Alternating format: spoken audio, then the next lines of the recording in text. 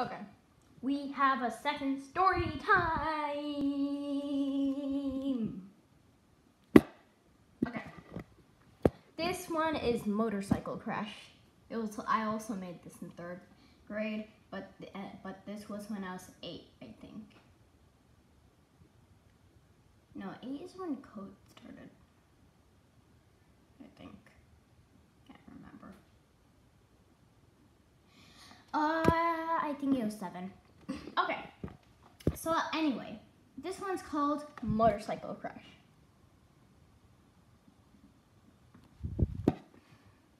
Should I show you this? I'll do that. It started as a normal day in India when I woke up at midnight. I went and got my cousin and we called my uncle to take us to the roof. When we went to the roof and cracked coconuts until the sun was going to rise.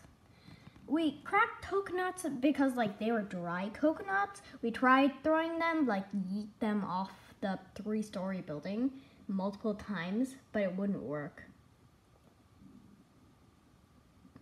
Look at that. Look at that. Look at that. I wonder what that means. The green. Okay. So anyway, when it did rise, I wanted to look at the explosively beautiful sky I can't even describe. Then we started throwing rocks and leaning at the leaning coconut tree to get coconuts.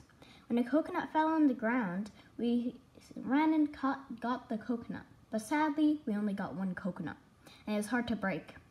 At one point, I thought it was made of painted steel, but we didn't give up until 7 a.m.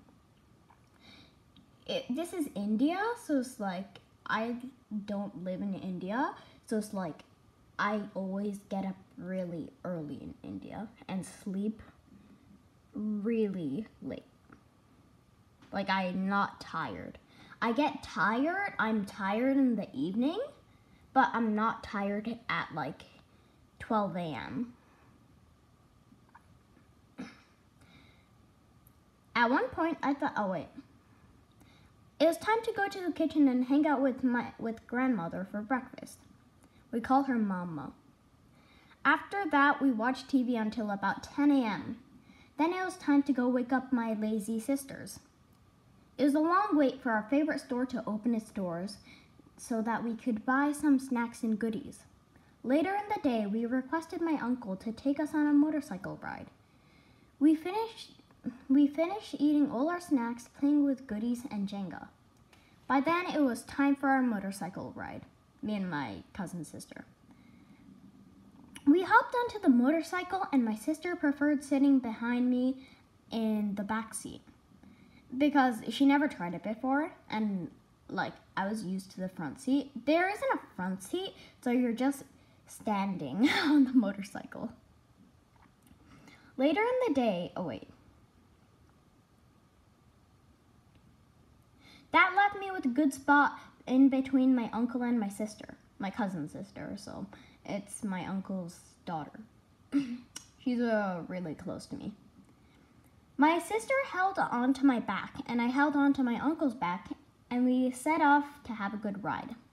We were enjoying the ride, watching people and having fun. All of a sudden, while we were passing a fashion shop, I don't know why I mentioned that, a guy on another motorcycle screamed, "Watch out!"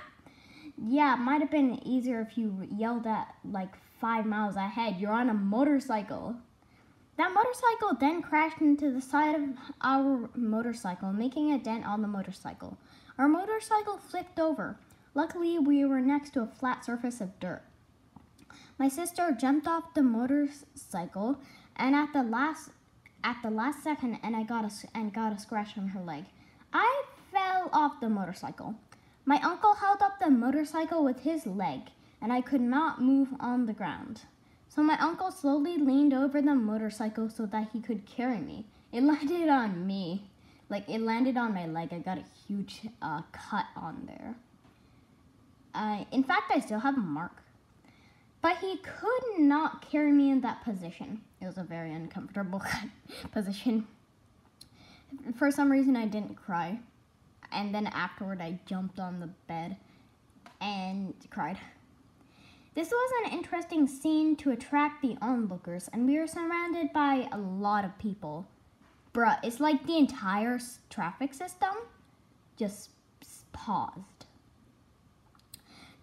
These people helped get the motorcycle up and put me back on the motorcycle. My uncle was fixing the steering of the... That part isn't true. My uncle was just trying to get it to work again because we had to go back home. That is when I realized Indians are very caring and nice. Well, to be honest, other people are, but it isn't like that in India. If you land on the side of the sidewalk with a motorcycle on you in America, the entire traffic system won't stop. When we got home, my grandmother was horrified. She saw my uncle's leg, my leg, and my cousin's leg and got first aid. Okay, let me show you how far, like, he got a giant cut. Okay, so say this is my uncle's leg. Say this is my uncle's leg. It starts here, like this big, and then it goes down here. And I still have a teensy mark somewhere. I can't remember if it was my left leg or my right leg.